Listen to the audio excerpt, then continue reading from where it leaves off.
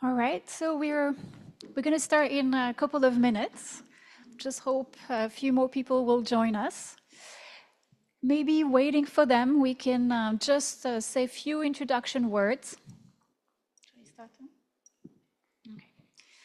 So you probably know me by now. So I'm Sandra Mignon. I work with Plan International as a CAFAG advisor, and I'm also the co-lead of the CAFAG task force. And today with Raniere, we will facilitate this session on children associated with gangs and organized crime groups in Latin America and the Caribbean. So this is the last session of the conference. I hope you still have a bit of energy for this session, a little bit.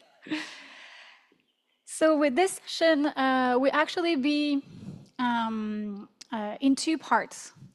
So the first part of the session will focus on the differences between armed violence and armed conflict and the legal framework that is associated with each of these contexts. So during this week, we already had some conversations about this. So today is the chance to go a little deeper into those differences. We have experts who can tell us more.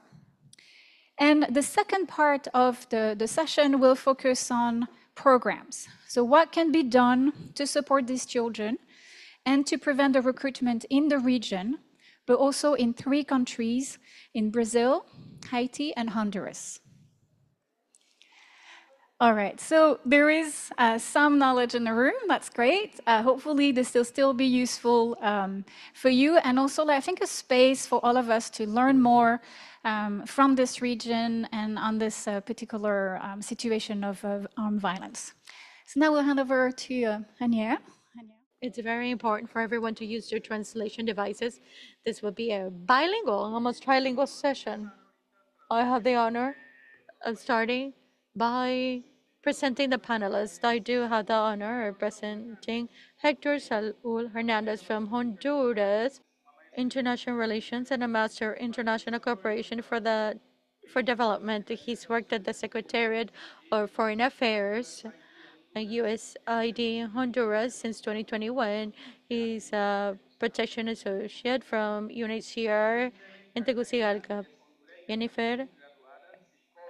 Jennifer Michelle Cartagena, she is a social psychologist and a master's, and she works as a polygraph organizer in Honduras. She coordinates the program of family integration and reunification in Northern Zone of 2023. Welcome. We also have Kendra Gregson. She's a regional advisor for child protection for the UNICEF for Latin America and the Caribbean, focus on child protection services and public policies for the prevention and the response to violence.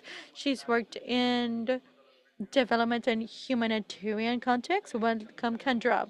We also have our colleague, Marianela Fuertes. She's from Colombia. She's an attorney in human rights. She's worked for UNDP and also for the Colombian Human Rights Services. And Teresa works with the Institutional Court, and she's a subdirector of the, also a professor. This presentation will be in Portuguese, so let's listen to the Portuguese first. E eu quero fazer uma apresentação em português de Rosana Vega, que é argentina, psicóloga formada em psicologia, com mestrado em direitos de crianças e adolescentes, e especialista em direito de crianças e adolescentes e violência, e é chefe de proteção infantil do Unicef Brasil e também coordenadora da agenda Cidade Unicef em Brasil. Rosana Vega from Argentina, and specialist in child rights, and she's a chief of child protection, child and adolescents UNICEF Brazil, and also a coordinator of the national initiative UNICEF Agenda Ciudad. And we have today with us Sterlinda Vital. Sterlinda is Haitian lawyer with a master's degrees in international humanitarian law and human rights. She's a specialist in child rights. She works with UN and the National Children Protection Offices for the Civil Servant Society. working with the issues around armed violence and armed conflict in in the Central African Republic. She is founder of Chronique d'Enfant for Children Awareness and Protection. Welcome everyone to this session. So now I would like to, say something very interesting. I'd like to start this session first by inviting Marianela so that she can support us and so that we can understand what's the difference between armed violence and armed conflict. Our teacher and professor, Marianela, we give you the floor. Good afternoon. Thank you very much for the opportunity and for being here until the very end. We do hope that we have the energy to be able to wrap up 3 days of learning. Specifically for me, I am an academic at heart. Therefore, all the work that has been done here, it's very important, not only in learning for me, but it's been a privilege to be able to hear the very big experiences and also the knowledge in this room. I'll be speaking in Spanish, and also I'd like to first thank the people that are doing the translation for us and being very aware of the way in which I speak so that I can speak in a rhythm. One, yes, to comply with our timetable and our schedules, but ensuring that we can help out so that the translation can be carried out. I've had no opportunity to talk about the Institute because it's a very long story. But the topic here, I wanted to start in a very academic and talking about different concepts. But because of time constraints and among many things I've learned in the past 3 days, and I hope you do allow me, if I can start with a metaphor. So let's say if us that work in a humanitarian crisis talk about a humanitarian crisis, let's say like a big fire, like the fires that are now happening. That means that you need to be prepared and ready to react because fires wait for no one. So we cannot sit down and wait to have the discussions as to who are the actors, who are the stakeholders, and what's the legal framework that would be applied. Things need to get done. So in this specific topic, the difference between armed violence and armed conflict, differences sounds like a luxury when we have these situations. It feels like this crisis is a fire that we need to put out. So if we're fire persons, then we need to be able to be ready for it, right? And after the crisis, we need to start with all the different analysis and what type of fire was and how to further prevent it. And in that sense, what sort of tools do I need to use to be able to put out the fire? Therein is where this conversation between the armed conflict and armed violence fulfills a fundamental role for Latin America. I don't want to extend what I mean to the rest of the world in this specific point, but I think it's very important that we should understand that for Latin America, armed violence, it's a very important topic that must be recognized, and we should give it its due space. In the organization that I work for, the prevention of the recruitment and use, I know that for Colombia, we have an additional element in regards to how sort of sophistication they're using. Boys, girls, and adolescents are being used.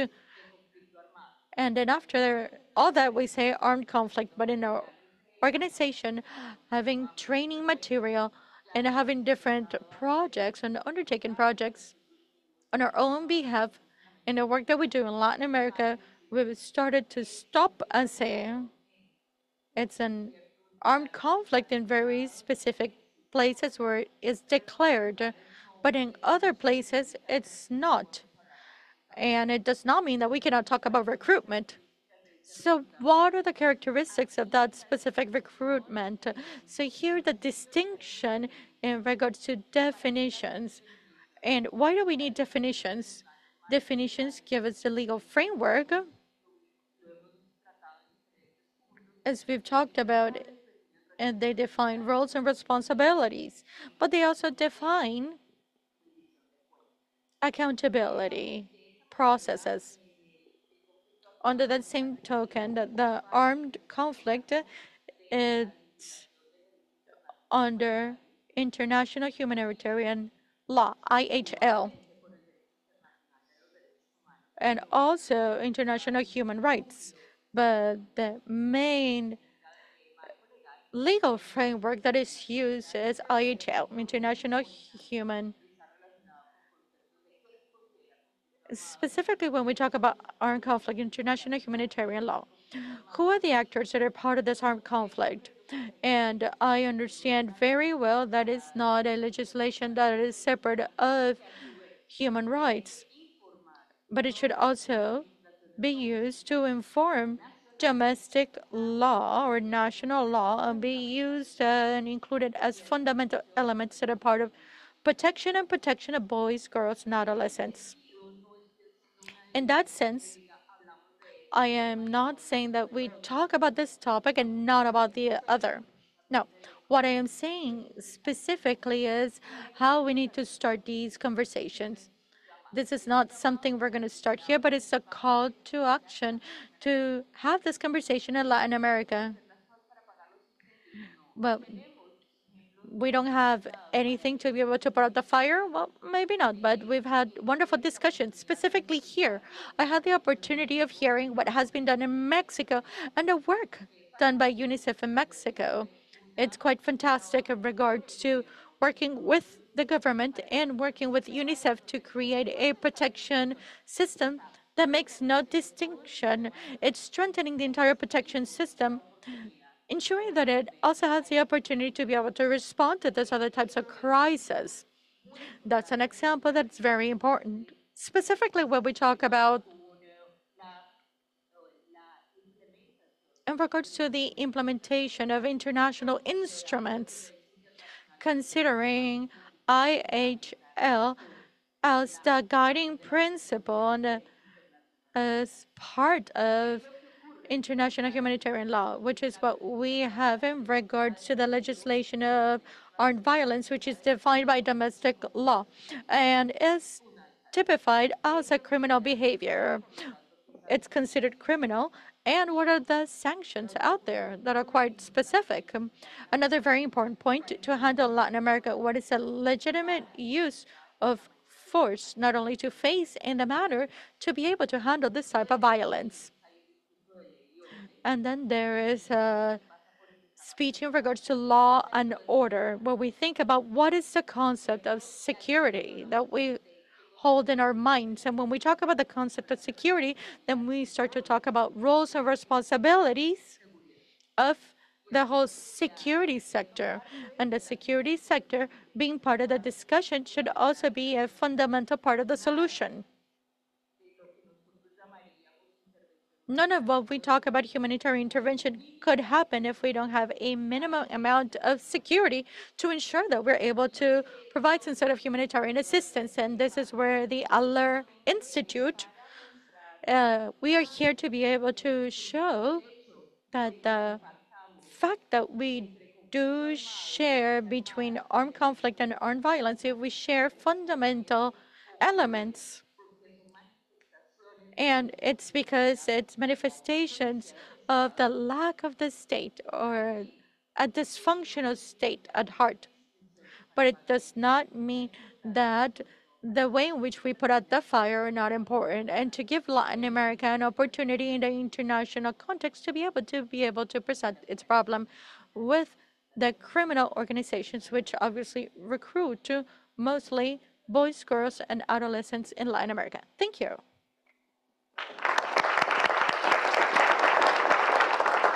Muchas gracias, profesoras. Hemos aprendido entonces. Thank you so much, Professor. And now we've learned the concept and the difference between armed conflict and armed violence. And now I'd like to continue on and with Marianela and ask about impact. What are the implications of the impact of armed conflict and armed violence, the legal implications in this talk specifically. Gracias. Thank you. The legal implications, as we all know, the legal frameworks define roles and responsibilities. And we do have deficiencies in regards to implementation. We will find that recruitment in the domestic legislation, it could either be or not be a behavior defined as a crime. And it could highlight the level of differentiality in regards to violations of the rights of boys, girls, and adolescents. When we talk about international law, when we talked about armed conflict, now there is a robust development in regards to what it means. There are severe violations in regards to what it means. There's a monitoring and there's a record country by country in regards to declaring an armed conflict, meaning that at the international level, the system exerts a very important pressure. And the way in which countries comply with the legislation and comply with IHL based on the human rights of protection and guaranteeing the security of boys, girls, and adolescents. But in the domestic legislation, if there is no visibility on this topic, then what we would face is a situation where then it's part of another dysfunction of the state.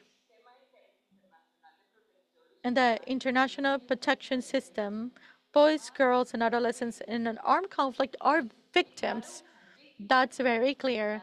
They are victims of the adults that bring about the war and push war factions forward. There's a distinction in regards to treating them as having agency of their own decisions, but they're victims, and this is in legal terms specifically.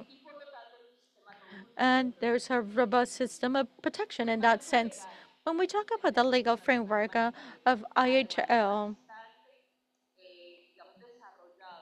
which is very well developed, applying international human rights, has further enriched the manner in which the parties in combat could and should respond to the protection of boys, girls, and adolescents. Nevertheless, and I'd like to highlight this point, when we talk about international human rights does not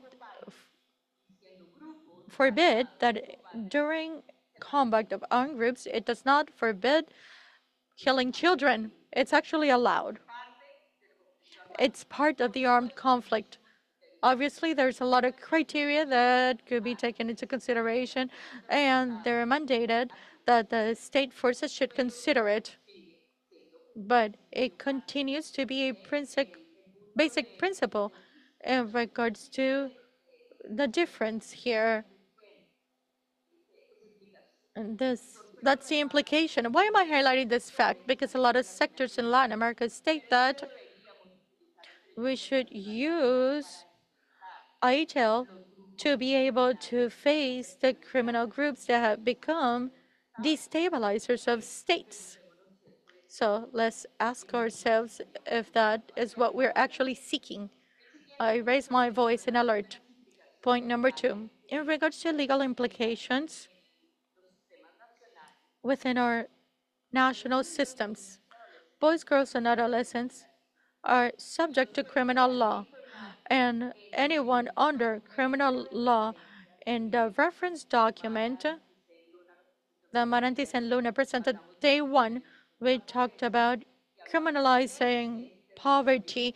We talked about this specific territory of the racial implication and discrimination in regards of recruitment and the use of children on behalf of criminal organizations. When in Colombia we asked the question, why is it that they recruit a lot more indigenous children and children from Afro communities? The community leaders would answer us that It's not just because of discrimination and because they're more vulnerable. Well, these children know the territory. They allow us to move about the jungle. It's because they have this ancient knowledge which the armed groups require. And finally, the responsibility of all the activities in regards to organized crime will be part of the criminal policy of a state. And what is the definition of a criminal policy of a state in regards to the protection of boys, girls, and adolescents? When we talk about Latin America, there is no policy that considers these children that have been recruited by armed groups under protection. Gracias a ti. In order to add another layer on that discussion, I want to invite Sister Linda to ask, to reply us, what are the legal implications of the context of armed conflict versus armed violence?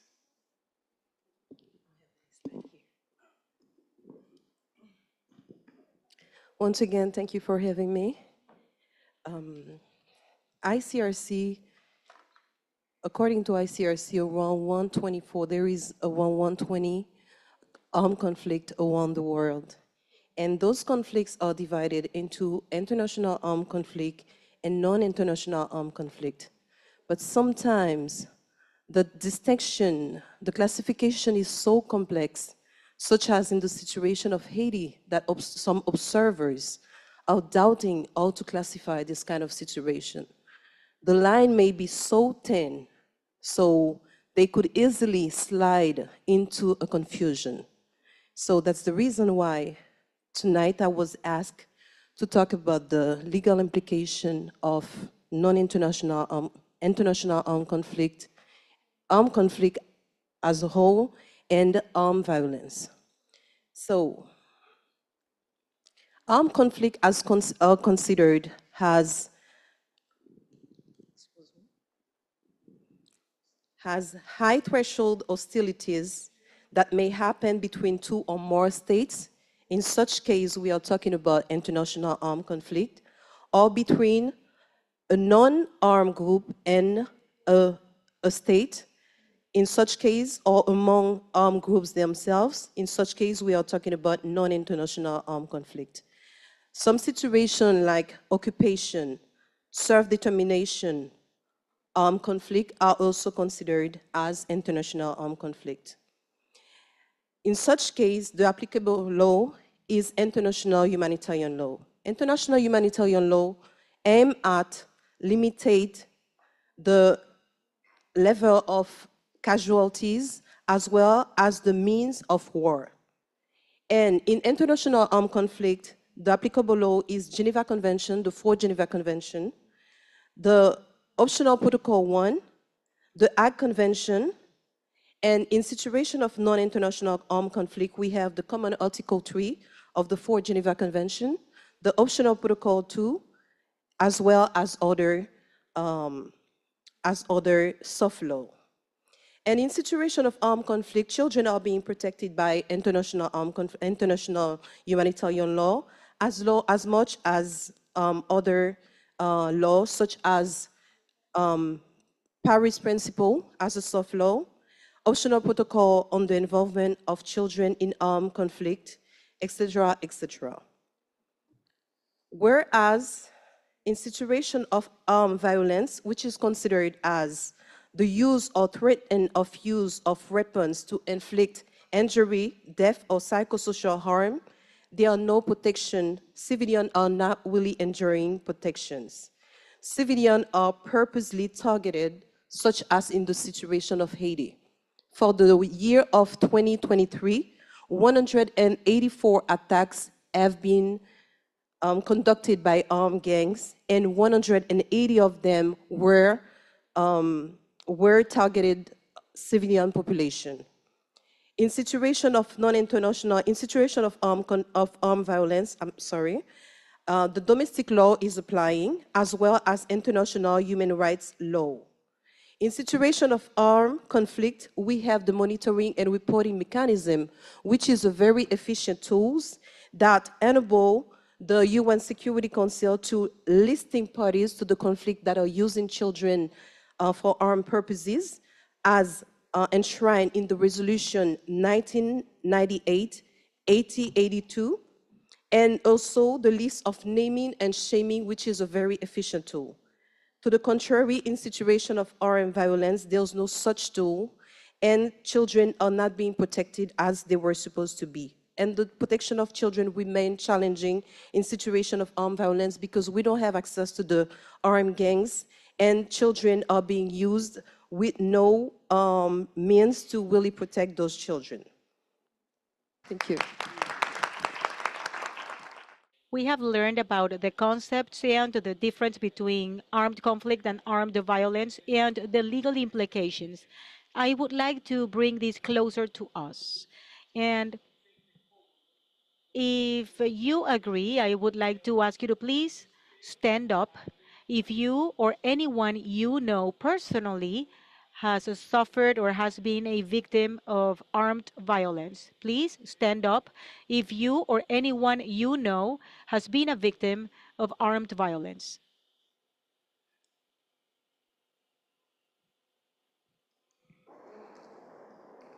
Piensa lo que pasó. Think about what happened to you or to that person and who did it. Was it a woman? Was it a man? Do you remember the age you had or the person had? Was it an elderly, an adult, a child, an adolescent, or youth? Please, if you feel safe by walking out at night in your neighborhood or in the city, you may sit down. If you feel comfortable, you may sit. If you believe that armed conflict and armed violence directly affect your daily lives in your country. And if you believe that public security measures in your city are efficient in the prevention of armed conflict, you may sit down. Thank you. Thank you for participating. Many of you that were sitting down and getting up, this is a way to bring this conversation closer to us.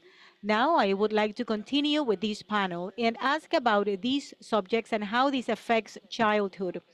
How is armed conflict affecting childhood? I would like to invite Hector Saul from Honduras to share a little bit more on this topic.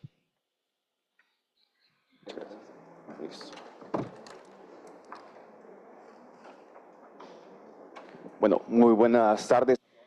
Good afternoon, everyone. My name is Hector Saul Hernandez from UNHCR. And in the Central American region, we have armed violence and overall violence affecting everyone, children, adolescents. Reason why we're here today. We want to know a little bit more about this subject. Before I begin and speaking about the causes affecting the Honduras childhood, I would like to speak about UNHCR and the government and the partners. In a study done in 2004, from 2004 through 2008, more than 247,090 people had been displaced from their neighborhoods and communities in Honduras. And 43% of displaced people, close to 106,246 children and adolescents, were displaced during those years. Considering that, UNHCR asks the question, what was the root cause of the displacement? What is happening in Honduras, my country? And with the work that we have done with World Vision and Alianza Honduras, with Jennifer here, we learned that this is a complex situation. In Honduras, we have armed violence, we have criminal organized groups, we have armed conflict, because we have an army, because there is a blurry line on how to define this conflict. And as I said, we have maras, we have gangs at a national and international level. We have drug trafficking groups. We have security forces recruiting adolescents over 18 years of age to become part of these security entities, affecting or harming or violating their rights. And because of this, we have a great number of causes that I would like to share with you today as of how this is affecting children in Honduras. We have learned about several causes that are creating this scourge in Honduras. First, we have the ones we can see. Uh, Murders and killings happening every single day in Honduras, affecting children and women. We have massacres, a lot of massacre in Honduras. Just this year, we have registered more than 6 massacres in Honduras. We have sexual violence, feminicides, and in Honduras, a woman dies due to violence every 32 hours. And this is an alarming piece of data. We also have structural data, structural reasons. For example, gender-based violence. We have the social and territorial control exercised by the gangs, by the maras, by the drug trafficking groups, and forced recruitment aligned to the stigmatization of children and adolescents. And with only those causes, I have data to share with you affecting children in Honduras. Out of 700 schools in Honduras, more than 38 have registered violent acts inside the schools, institutions, or educational centers. From 2019 through 2022, 1,700 children and adolescents have been displaced from their communities. And there is even a larger displacement in those communities if there is a minor in the families. And this is alarming. And if we have a boy under 18 years of age, they are more likely to die due to violence than by any other reason. And just in 2023, there were 713 killings of children and adolescents related to forced recruitment by gangs and maras in Honduras. Unfortunately, in Honduras, 90% of the cases are in total impunity. And every single hour, there is a report for child violence in Honduras, and I know that we have similar data in the region due to the criminal structures. I would like to share an audio for a child to tell you what he lived in this situation, what he had to go through, and the response offered to him. Okay, while we take care of that, I would like to share some of the progress that we have had in Honduras. This audio was created through a document named La Tarea Pendiente, or the pending task. This is a legal document done with Coalico, and they have a legal approach on the framework that exists in Honduras for forced recruitment. We worked on a network of forced recruitment with several organizations. And we also have stories so we can address and speak about recruitment in different communities in a friendly way without putting children at risk. I think we're having technical issues. Just a second.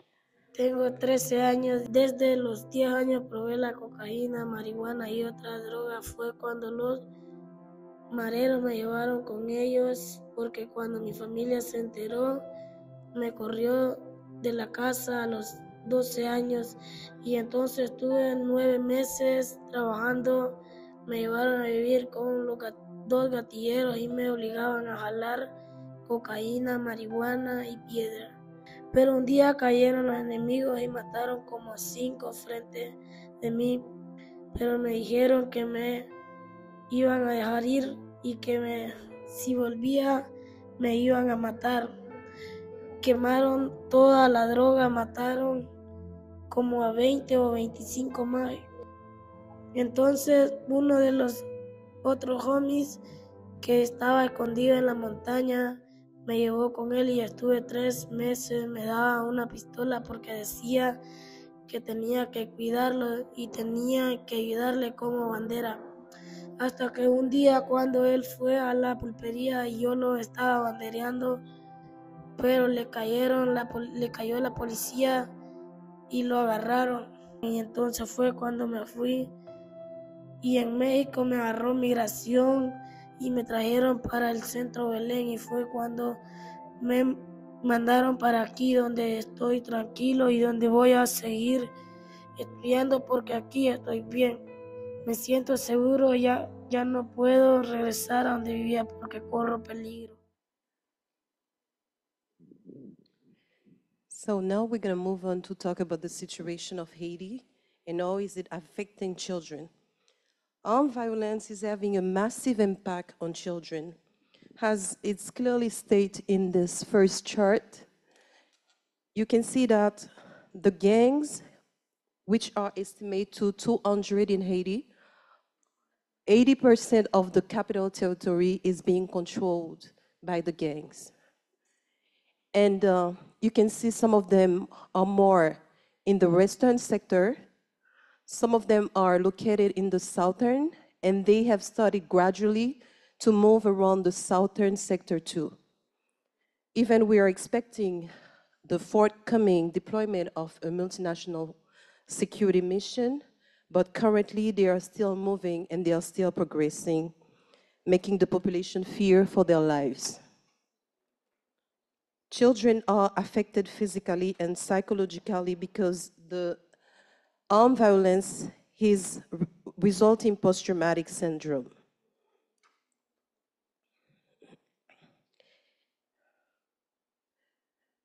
And one of the most important things about the gangs is that for the last years, they have federated themselves into many groups. As you can see it, we have the G9 Analyze, we have also the GPEP, and most recently, the Vive Ensemble.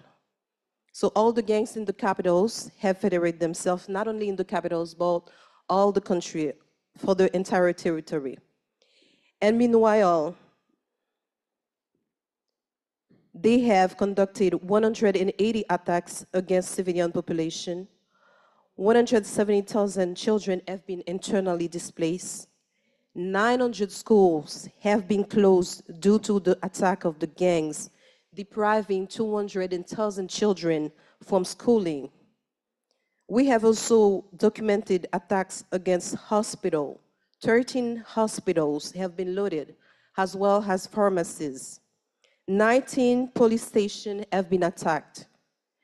3 tribunals have been attacked, and 85 IDP camps have been registered for a total of 90,254 IDP families and children.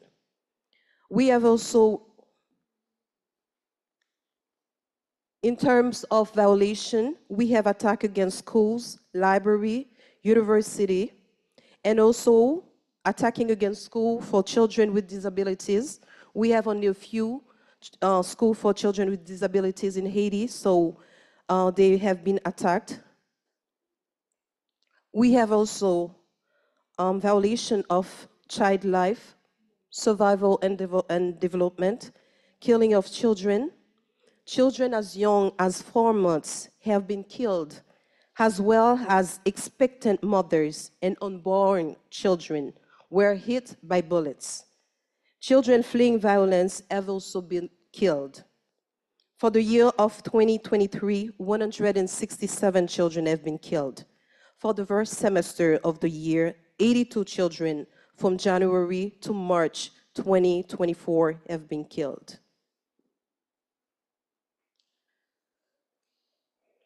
Child abduction have also been documented. For the year 2023, 300 children have been abducted by the gang members.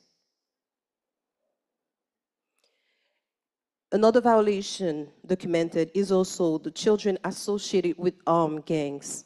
According to the National Commission for Disarmament, Demobilization and Reinsertion, 400 children, including street children, have been recruited forcibly by gang members, and they are serving as spies, ammunition carriers, guards of kidnapped victims. There are some former victims of kidnapping who testified that children as young as 9 years old were watching over them. We also have the cases of sexual violence, sexual abuses on children, and especially the girls. And one of the weapons that being used by gangs are the collective rape on women and children. From January to March, 1,169 cases of gang rape on girls and women have been reported. Children as young as 11, 12, 13 years old are being used as sexual slaves in the sanctuary of the gangs because their parents have no say and they have no choices. And they cannot escape those excluded areas because every single move is being controlled, and every time that those families are trying to escape, they are being searched every day that they are leaving this excluded area.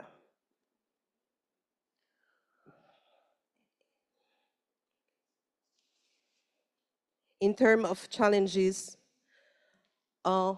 we are lacking some legal provision to really counter the use of children in the national legal framework. We also have the impunity because those gangs, they are doing their wrongdoing without being feared by the state. The cases of SGBV are not dealt in a timely manner, and we have no access to children associated with armed gangs. But as hope, what we can say, there is one of the best lessons learned is the solidarity between the schools. For example, some schools who have been closed because they are located in some very sensitive areas have been hosted by other schools who are located in less sensitive areas. So this is one of the best practices that we have registered. And also, we have used social media to call out gangs. I remember the case of some children who have been trapped into a school because there were some clashes between gangs, and the social media made it viral. And finally, there has been an halt, and those children have been rescued in a timely manner. So thank you very much.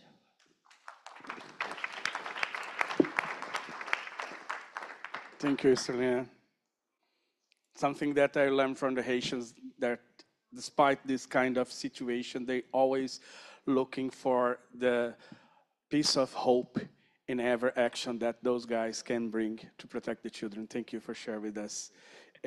Yeah, no, we're just going to take some time for questions because we know this part has been quite technical. You have like lots of information on the legal framework. So before moving to the programmatic part, we wanted to allow some time to see if you have any questions, any need for clarity on the differences between those two contexts, armed violence and armed conflict, the differences in terms of the legal framework, and then the implications.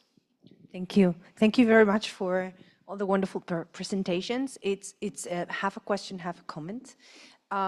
Looking into the differences, it's clear that the legal framework, the international legal frameworks are different.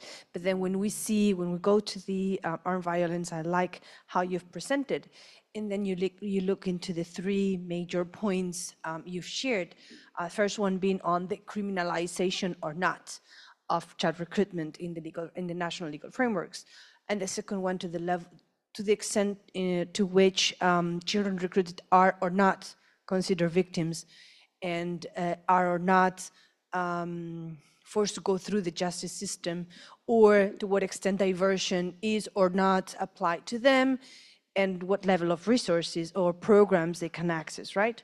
So all of that, I think it's up to the national framework. So it is not a given. It's not because it's an armed violence, not a conflict, that you cannot criminalize it. Actually, we should be advocating for the criminalization. I think it's important to step back and see what are the key principles are shared regardless of the framework, and then what we would like to advocate for, which is at the end of the day is the criminalization, that the programs are available and so on. And my question then is, if you know of any possibly good example, especially in the region because it's the most affected by armed violence, in regards to either decriminalization or reforms in terms of the juvenile justice systems that are basically looking into considering these children as victims or that can access diversion or partly diversion or programs. Any good example that you may know of that you would like to share, particularly for armed violence context? Thank you. Thanks for giving me the opportunity to speak about this. One, advocacy. For Spanish, I would like to use the term influence the conversation. And in that sense, I think that Latin America has a lot of knowledge and experience. And we have a lot of knowledge and experience here. And this is one of the aspects that we need to consider when we create spaces. So we need to open up the opportunity so we can bring together all experiences. And from that space, maybe we can ask, how can I impact the funding processes if we cannot even explain these types of topics? These topics require details and requires a sophistication when we explain the meaning of child recruitment or adolescents recruitment in context of armed violence with criminal organizations that have the ability to destabilize the states. We're not talking about criminal organizations that act sporadically. We're talking about a situation that destabilizes the state and it's transnational. So this is the first aspect when we talk about advocating for a global conversation, offering this type of opportunity to maybe consider other advocacies when we work on child protection in situations of crisis and armed violence. As far as the practices, in terms of regulations and legal developments, well, there is an important experience in Colombia. The work that Colombia has been doing is huge. But you could say, okay, but you still have one of the largest recruitment ever. And then people say, okay, well, they are in the peace process. But we wanted to reduce recruitment, but quite opposite, it went up. That takes me back to my first comment. We need new elements because as I heard in Kendra's intervention at some point, if we do not make a distinction about the recruitment practices, they can read the needs and they have no borders to do what they want to do. And they feed from all the weaknesses, be it cultural, social, and economic, and they turn it into power. So if we do not understand the difference between a gang, organized crime, a cartel, and the economic power as a source to attract populations with large vulnerabilities, will respond with sophisticated legislations, but legislations that have a lot of problems to get translated in specific contexts. I'm sorry that I do not have any more specific examples, but I believe that we have examples in terms of the people working in these contexts. There should be spaces for them to tell the story. And just like the example of Coalico, this is a Colombian organization that's already influencing the space in Latin America. So we can start talking about it, so we can start counting, so we can talk about the numbers we can see in the statistics. Thank you. A quick question following along the same train of thought. A quick criteria in regards to what does demobilization mean when we talk about armed violence. We know that in Colombia, everything that's necessary for demobilization, but when we talk about armed violence with these organized groups, what is the opinion to talk about demobilization when these children are being recruited by these types of groups? Jose, thank you for asking that question. It doesn't really exist. The system talks about the internal legal system should consider kind and child-friendly systems to children involved in crime. Those child-friendly systems have restorative justice services, but applying them, it's quite difficult. Based on what Colombia has done, when we talk about demobilization, when we talk about reintegration, and to be able to ensure that they are able to uphold their rights, we must recognize the needs of these population. This is a very interesting point, specifically when we speak with people that work with population that are demobilized, specifically children that have a lot of influence from a criminal organization, and they say, oh no, it's different, it's a different type of population. We right now have huge challenges to be able to continue because they say it's a different population in regards to the experiences that they've had and in regards to how they have been used. So I'm just, gathering up points in regards to the need to further open up this conversation. The same tools cannot be used and transferred without considering the fact that these phenomena is different. Thank you very much for the audience. Now we would learn as to what we should keep in mind in programming for Glenda Carson from UNICEF Latin America. Thank you, Kendra. So thank you. And it was quite powerful hearing the stories both from Honduras and from Haiti, because many of the things that you can imagine experienced by the child is similar to armed conflict. But there's something different in what happens within that.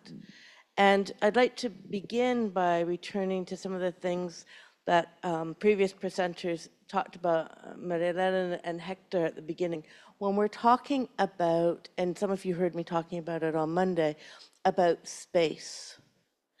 And when we're thinking about the programming response, we have to think about that space that's been taken by these gangs, by these organized criminal networks, and how we respond to that reality. So when we look at why do gangs and criminal organizations begin, or how do they flourish so well, we think about the political space. And the space, not even political, but the space in the country that the state isn't occupying. They're not occupying by, there's no public services there, not occupying because there's a serious public security issue, not occupying because there's a high level of impunity in the justice system. And in those situations, the gangs have a place that they can flourish.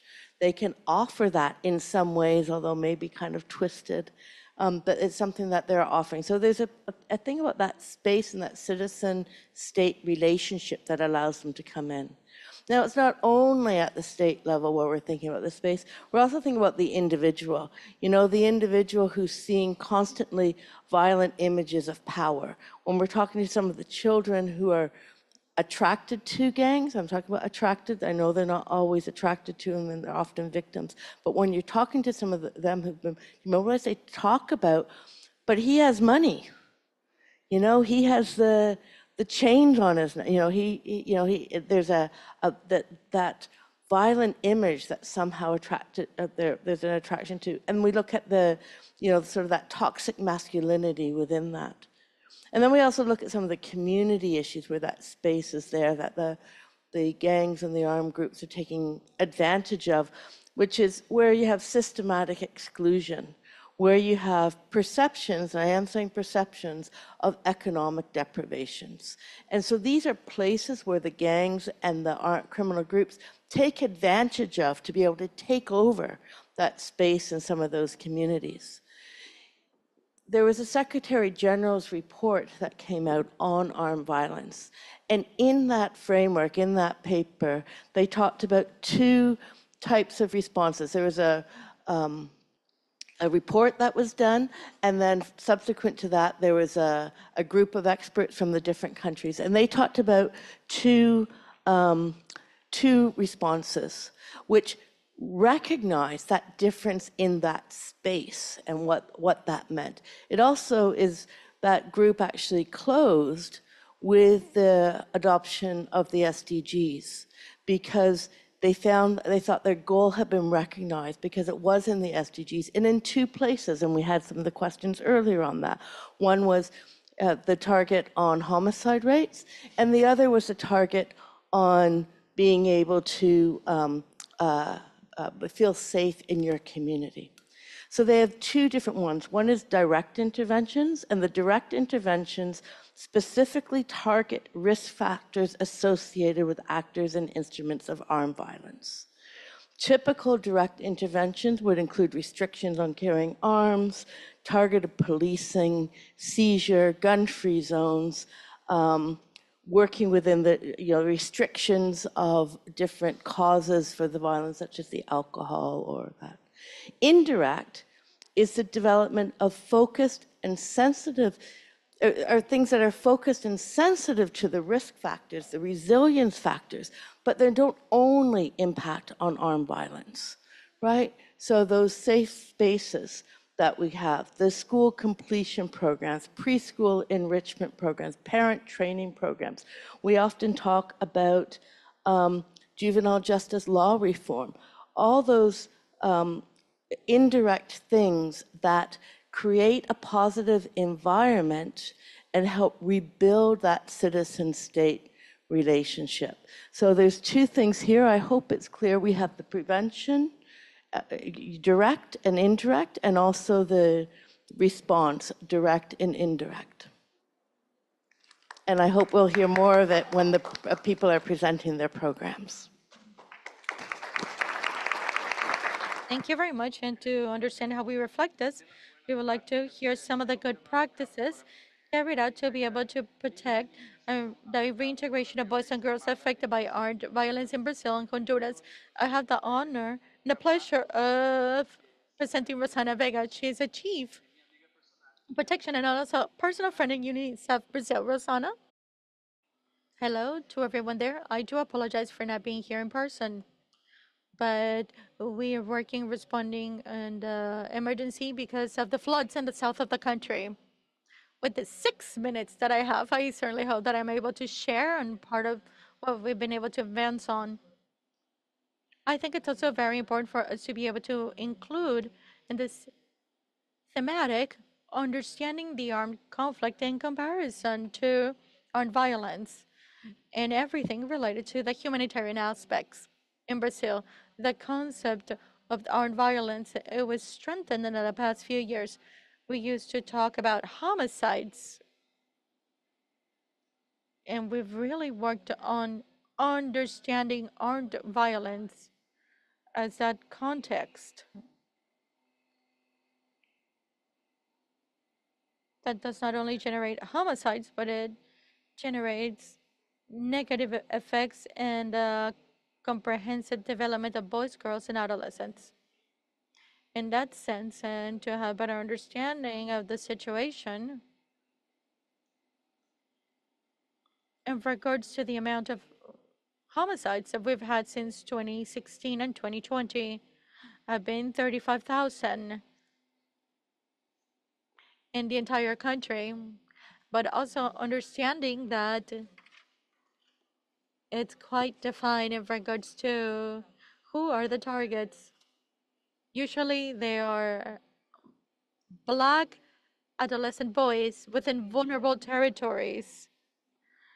Something important to highlight is that when we start to think about how do we work on this, how do we move forward on a different type of agenda, as some of the previous speakers have stated, sometimes we don't have the legal context or even a context for us to work on topics that are related to other other types of situations. So we need to think about how to be able to move forward on this topic. First, the concept of armed violence, to understand our homicides is the last of the violation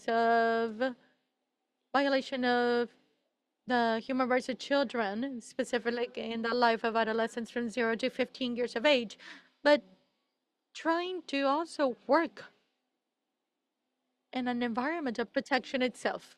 When we talk about homicides and armed violence in Brazil happen because there are conflicts in regards to rival gangs which have an action at a national and international level. Some are famously known like Comando Termelio and the PPTC. And some are in regards to the armed conflicts between the police and themselves and armed groups themselves. So many times what happens is that they choose an hour in which they go in and out of the school, and many times their children that are going or leaving school become random victims, not because they're recruited. It's important to highlight that fact because we've talked a lot about recruitment, but there's this other concept, this population that's been affected by armed violence.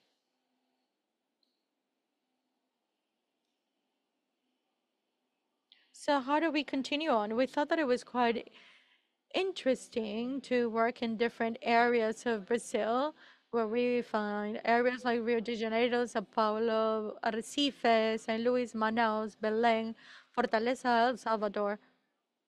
And then we work in a framework of being able to understand, along with the municipalities, the community, the family, and the children themselves, so that we understand how to do it, how to work on this. We have identified that the territory, the neighborhood, and being in a very specific place is one of the most important factors to consider. So this is why in each of these 8 cities, we've chosen a territory or a neighborhood to work on.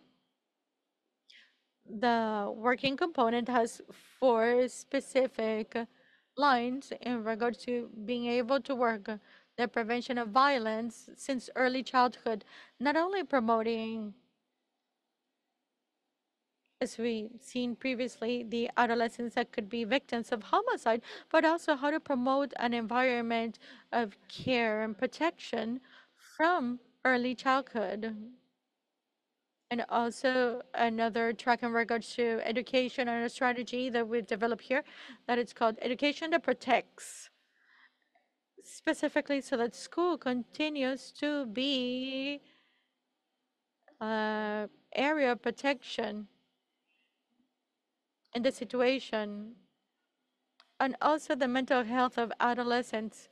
We've seen that the exposure being part of one of these factions of criminal gangs, it's related to different situations, not only economical, but also in regards to mental health.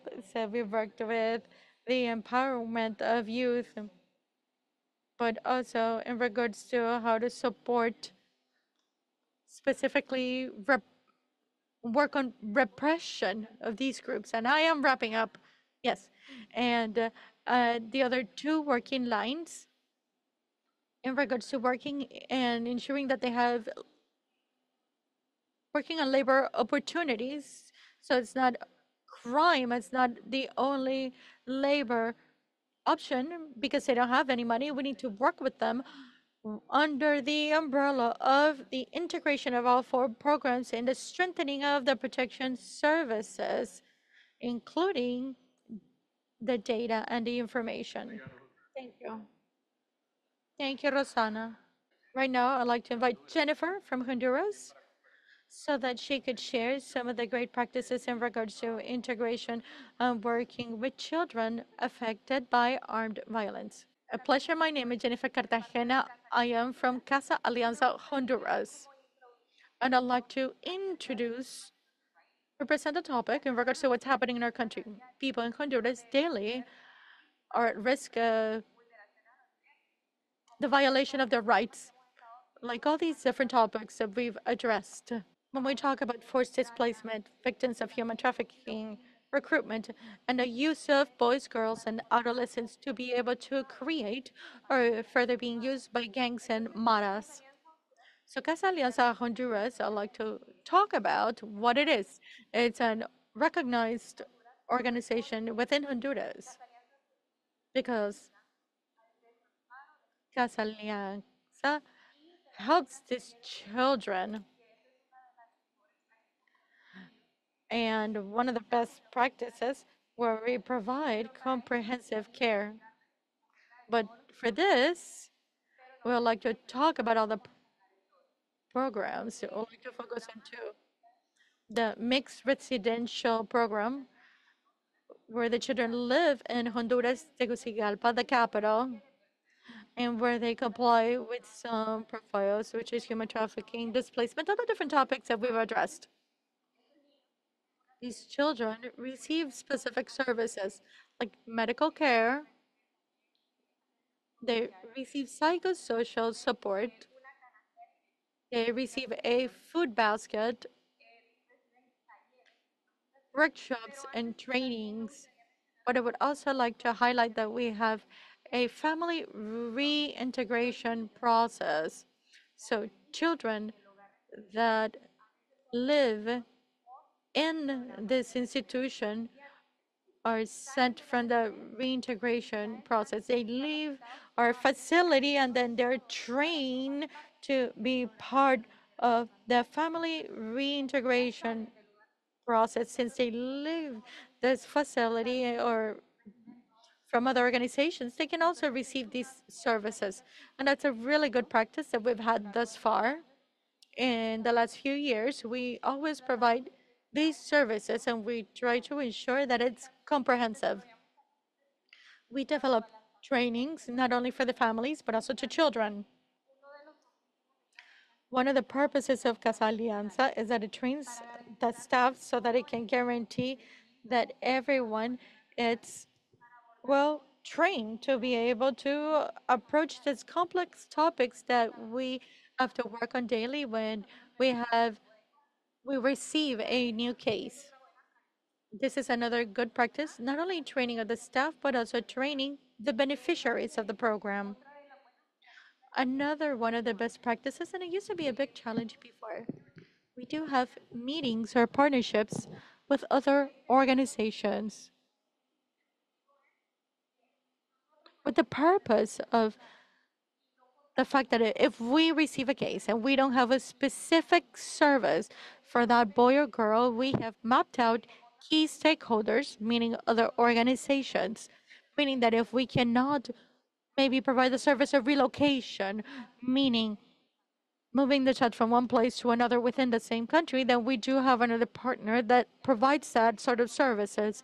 So this is something that allows us to expand the types of services and being able to provide better coordination to provide more benefits to the children.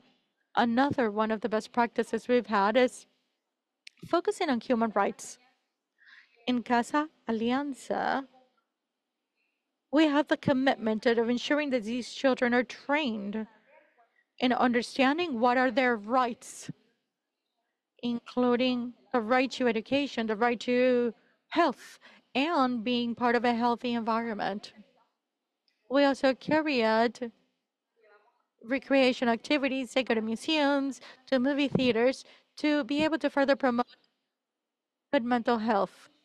We also have seed capital with the purpose of specifically is a migrant returnee that needs some sort of protection is to provide a financial seed capital so that they can create a business and be relocated in a part of Honduras where they can be safe. If you have any doubts and if you want to learn a little bit more about our programs, I am quite willing, and give me a second, I'm willing at the end of this session, believe me, it will be a very fruitful experience for you. Thank you. Gracias a ti, cada painelista que Thank you very much. Each panelist here would certainly, give us their own meeting because the topics are, quite fascinating. Before moving on to Sandra, I'd like to say that we've learned about some of the concepts we've been challenged now by the data in regards to the violence in Haiti, Honduras, and Brazil. And we received hope now based on the good practices and some of the suggestions and regards that we should add to our programs.